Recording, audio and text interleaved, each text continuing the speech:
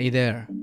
Recently I modified one of my old skateboard decks and it did not really work out that well. I didn't like the flex of the board, it was too flexy for me even though I am not a heavy rider. The form just didn't look good and I was kinda on the edge on what to do with this board. So when I thought about it, I realized, well, there is a board I really like, which is my Eggboard.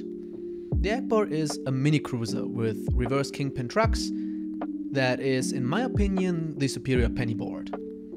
It is really stable, it's really strong, thick, and it's, in my opinion, the best mini cruiser to ride. I enjoy it a lot.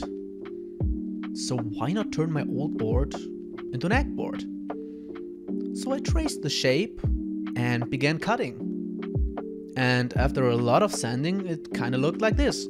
I drilled in some holes, got some black spray paint, painted the deck, the sides also black, and I added a carbon sticker on the bottom of the board. Then I got the trucks that were on the original board and I was good to go.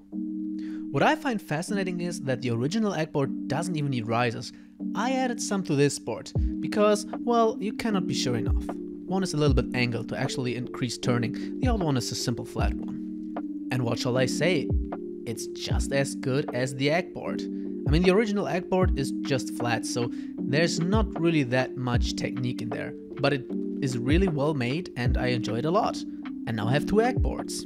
If you consider that you can do this with any old longboard you can buy used, because you're going to chop off the deck either way, that actually is, in my opinion, the best way to get a cheap mini cruiser. I bought the original board for about 30 bucks. And that's all investment I took. And compared to my Eggboard, which I dearly love, this thing performs just as well. So would I recommend doing that? Yes. It took me about 2 hours to turn an, at least for me, not really usable board into a perfectly functional mini cruiser. So if you have a spare board or you are in for a project, well, why not try it out yourself?